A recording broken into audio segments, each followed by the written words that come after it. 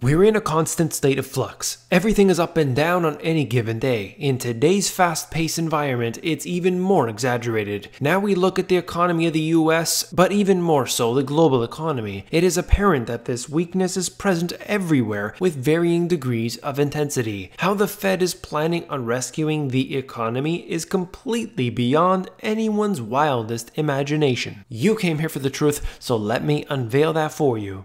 Remember, we're talking about the economy, not the stock market. That's a whole different ball game. The Federal Reserve can do whatever they need to the stock market, to different assets as well. But the actual economy can never be improved by printing money. It is a simple matter of fact. Take a look at the financial crisis for that very example. The belief is that they'll start to print up money, they'll buy up these assets, and that will kickstart everything back the way it was. But this did not happen in that way in 2008. We have a huge hole that is left unfilled, and unfortunately, it's gonna take everybody down. Let's look at the economic factors today, the financial aspects, the Federal Reserve, the repo situation, what's happening with the GDP, and so much more. Let's begin.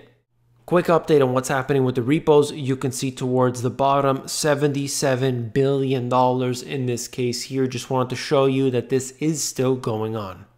At this point right now, it is completely understood that Fed's repo stress will ease but not disappear by year end. This has come out from many different sources suggesting that the problems we have with the repos will continue all the way through into next year. To me, that is a very good sign that we have an extreme weakness present, and yet so many people out there in the financial industry talk about how fantastic it is that the Federal Reserve is doing this. They're always highlighting the ability of the Federal Reserve to do what they do, print money. But nobody ever wants to talk about how this is actually happening in the first place. Can this be resolved? Is this actually an underlying problem in the financial system, or is this simply short-term noise? Well, of course, when you hear Jerome Powell speak, he's going to give you one message, but there's always something going on behind the scenes. We have seen the level at which they are intervening right now with the repos surpassing what we saw during the financial crisis. We've already gone behind that, and yet it has only just begun. Back at that last meeting that they had, of course, we always get the meeting minutes afterwards, and apparently they were watching this issue with the repos happening, and they were paying close attention. They knew that they were gonna have to do this. They just hadn't decided at that moment that they wanted to move forward with it, so they waited a little while, and of course they said that line, and I'm paraphrasing, "We're ready to act soon." And of course they did. It was only a little while after that. They called the emergency meeting, everything happened, and now here we are. I personally believe that something is going on that we're not being told. Cracks have appeared, that is very clear. How this will affect the larger economy, the larger financial system, only time will tell. So this is an interesting chart. The line at the top is the S&P 500. However, at the bottom is what I want you to focus on. We're looking at volume. Take a look at the near record low volume that we are seeing today. What's going on right now with traders, with the money managers, and their allocation of capital? Are they simply waiting and seeing? Are they looking at this at a time of complete uncertainty as you see the stocks heading to new all-time highs? It isn't strength pushing it up to all-time highs. It is simply a few players in the game ensuring this market continues the way they want it to. That to me isn't a very good sign of strength, and this is absolute proof that something's going on behind the scenes. The US economy has hit a lot of bumps in the road lately, and the way forward is unlikely to get any smoother. This article out of Market Watch gets into some of the details, points to it, and it's a well-balanced article, and of course, suggesting that in the end, everything is gonna be okay. A barrage of reports on the economy this coming week are expected to show US growth slowed at the end of the summer. The smoldering trade issues with China has sapped business investment, undercut American manufacturers and farmers, and caused a decline in hiring. The jobs numbers are going to come out. We're going to have the Federal Reserve come out this week. GDP numbers are not looking good. I'll show you that in a minute. We've got a lot of information that is going to be coming in the next short period of time. I will have all that data for you in coming videos. Let's look at what we have today.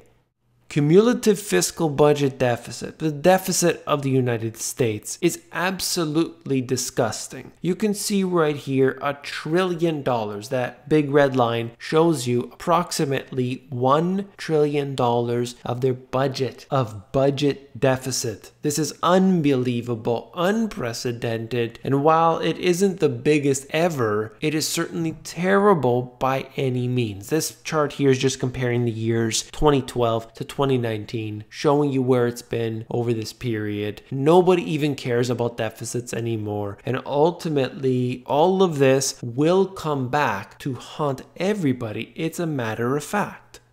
Annual US Treasury budget deficit, you could see it on this chart from the 90s up until where they believe it's going to head over the next few years. Clearly, we have a very big problem, and this is when there's no recession, no downturn, none of that. Okay, this is all happening at a time when everything is fantastic. We are robbing the future right now just to survive the present, and never in anywhere in history has that been a successful program.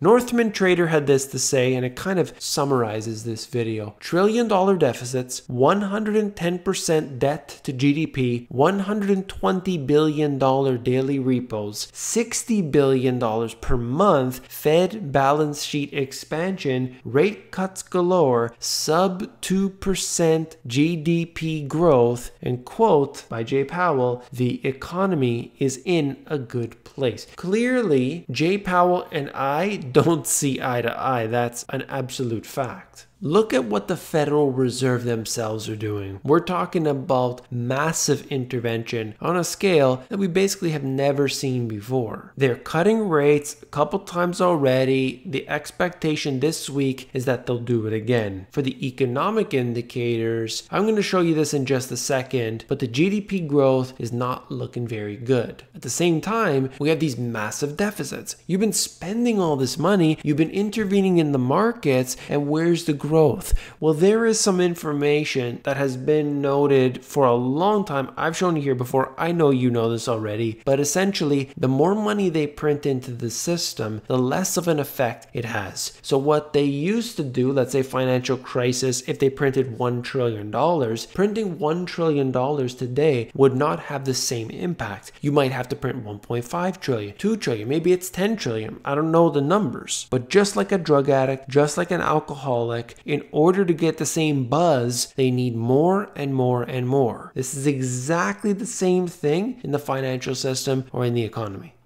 Brand new info talking about the GDP. The nowcast provided to us from the New York Fed website shows the fourth quarter of 2019 at 0.92%. This is unbelievable. You could see it right here on the chart. It doesn't mean that that's what they're going to post, but this information is up to the minute. So we're seeing it as it stands today. Certainly things can turn around. If they fabricate something, who knows? But at least at this moment right here, this is what it shows, 0.92%. If you ever want to see this for yourself, you can just go to a search engine and type in Nowcast, Nowcast, and that is at the NewYorkFed.org website.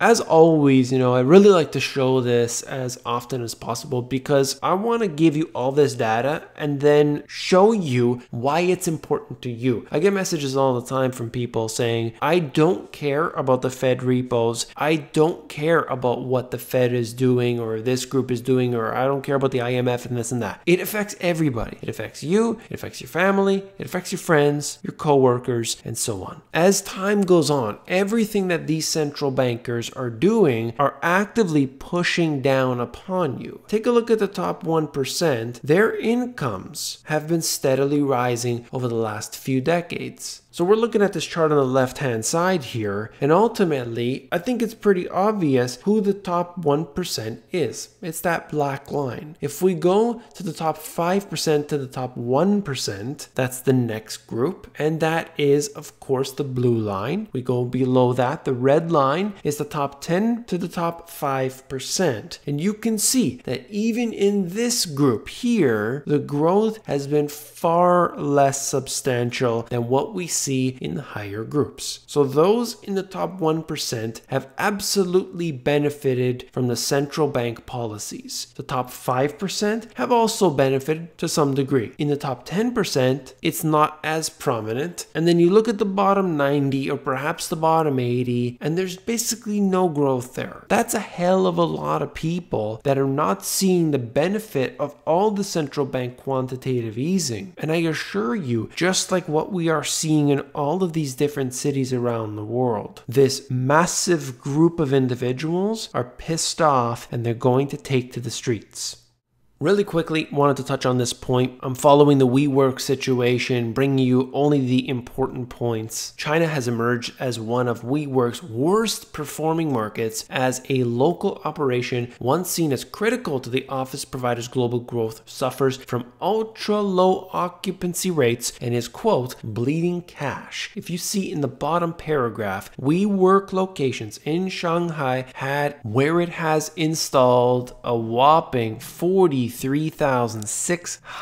desks, had a vacancy rate, look at this, 35.7% in October. And that's one city. In the other, where the company has 8,000 desks, 65% were vacant. In Hong Kong, 22% were unfilled. I mean, just seeing all of this happening right now at a time where this company is absolutely taking a beating. It seems like everything is piling on. Again, the reason I mention this company is because we give all this money to these particular companies, unicorn companies, and everybody feels so satisfied and they think that this company is worth this many billion or that many billion, and then like a puff of smoke, it all disappears.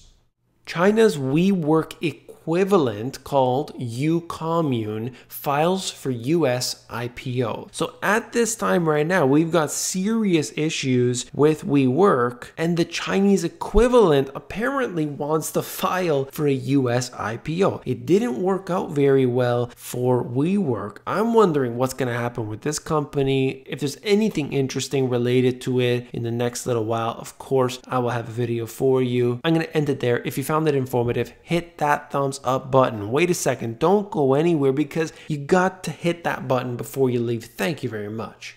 If you want to build a business, if you want to make money, if you want to learn how to build passive income, then you need to check out this free step-by-step e-course. It's at the AmazonGPS.com. The financial system is purposely designed to keep you from understanding the truth. I wrote these two books to make it so simple for everybody to learn. Check them out at the link in the description. If you want the audiobook, that's available at themoneygps.com. Hang on a second, don't go anywhere. Have you seen this video? If not, definitely click on it and I will see you there.